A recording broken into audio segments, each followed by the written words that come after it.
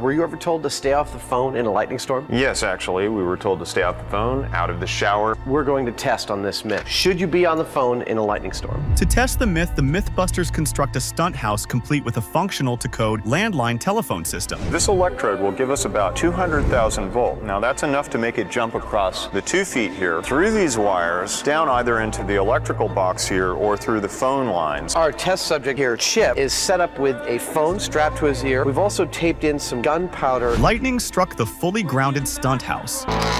No smoking, no sparks. Everything seems just like we left it. No problem, no reaction whatsoever. I'm going to start cutting some grounds to the electrical wiring system and try and guide the electricity over to our person to see what would happen to the phone. 220, 230. That actually worked. That was beautiful! Well, that worked like a charm. Phones and lightning, bad, bad, bad.